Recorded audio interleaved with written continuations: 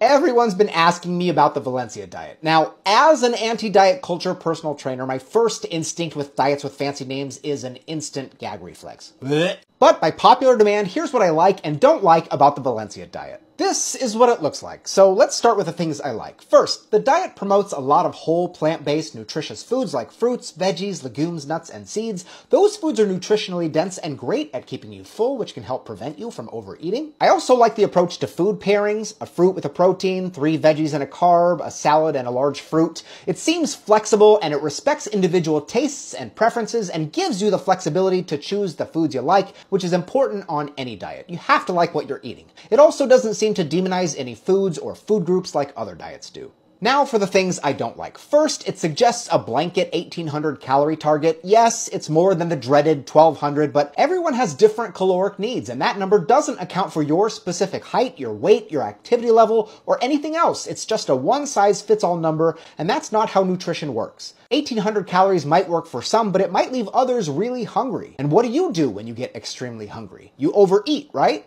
The cheat meal here is another concern. Not because you shouldn't indulge every once in a while, you absolutely should. Fun foods are good for your mental health and there's nothing wrong with enjoying them. The issue is that the term cheat meal suggests literally the opposite. It says that the food you're choosing is bad and wrong and that you're doing something you shouldn't be, which plays into the guilt and the shame that drives diet culture. And for those of you trying to lose weight on the Valencia diet, that cheat meal, defined as eat whatever you want, is kind of a recipe for overeating. If I follow the 1,800 calories on that plan and then eat an entire pizza because that's my time to cheat, I'm probably not going to get the results that I'm looking for. I also don't like the idea of having to stick to a really strict calorie goal. There needs to be some flexibility there. Otherwise, it can have a really negative impact on your relationship with food. Ignoring your body's hunger and fullness cues in favor of following a really rigid plan isn't the path to a healthy relationship with food. Another important issue we need to address is accessibility and affordability. This isn't a Valencia diet problem per se, it's really a downfall of all diets, but it's worth noting that fresh produce isn't a viable option for everyone everywhere.